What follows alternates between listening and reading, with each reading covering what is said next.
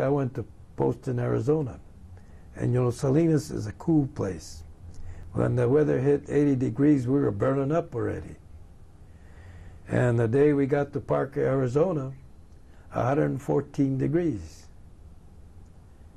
And later on, as I thought about all this that happened the day we got there,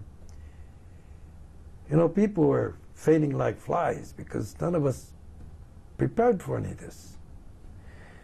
And you think they'd come out and give us salt pills?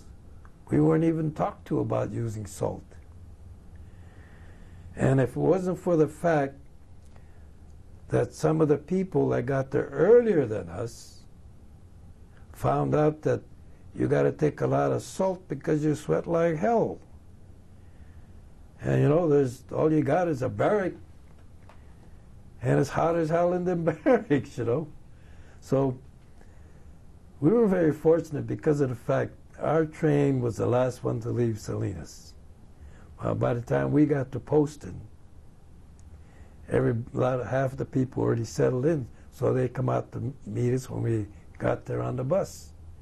And they were the ones that gave us salt pills and told us you got to take a lot of salt because, we don't know nothing about those things. So they said, yeah, we found out you got to take a lot of salt because when you sweat so much, you got to have salt. And I'll never forget because we got over there and we were dropped off, and then they took us to our barracks.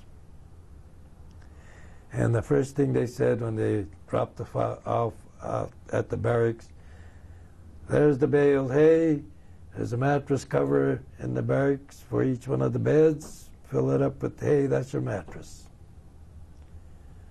Well, hell, you never used the mattress, it was too damn hot. And we used to sleep outside. And we're dumb, see, because we don't know nothing about scorpions and stuff like that.